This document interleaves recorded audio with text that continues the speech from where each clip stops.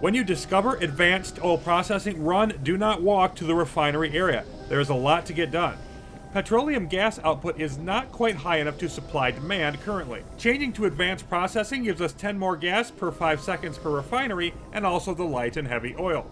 That brings us to the only 2 storage tanks we're going to need, one for light oil and one for heavy oil. Making room for this is why we tried to separate the light and heavy pipelines a bit during our refinery setup. Both tanks are connected to a pump controlling the further flow of the oil. The point is that we'll want to reserve some of the light and heavy oil for other purposes while turning the rest into petroleum gas. Chemical plants handle the cracking. Water plus heavy oil into light oil plus water into petroleum gas. This isn't reversible though, you can't go from gas to light or from light to heavy. For heavy oil cracking, one chemical plant can handle the output of 4 refineries. Be sure that the input pipes are properly matched up, another case where H and V to flip them is really useful. Heavy oil is now converted to light oil, but that's just going to fill the light oil pipes. We need the next step for useful petroleum gas. The refineries are starting to catch up, but we can make it a lot better. More cracking capacity is needed for light oil than heavy oil, 3 chemical plants for every 5 refineries. In this setup, I find it useful to alternate the pairs of chemical plants, oil in the middle for one, water in the middle for another, or you can just spread them out more if you prefer.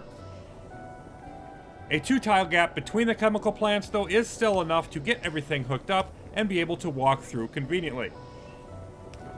Amber plumes of smoke quite satisfyingly indicate it's working, but we still have the same issue as before. We need not only ingredients, but a place for the gas to go. Your support by liking the video, subscribing, and leaving a comment below would be much appreciated. Petroleum gas output will of course be hooked back up to the main gas pipe, heading down to the plastic and other consumers. Once that is fully in place, we can see the volume in the petroleum gas pipe rising more quickly. Having production exceed demand by a moderate amount is usually a good plan.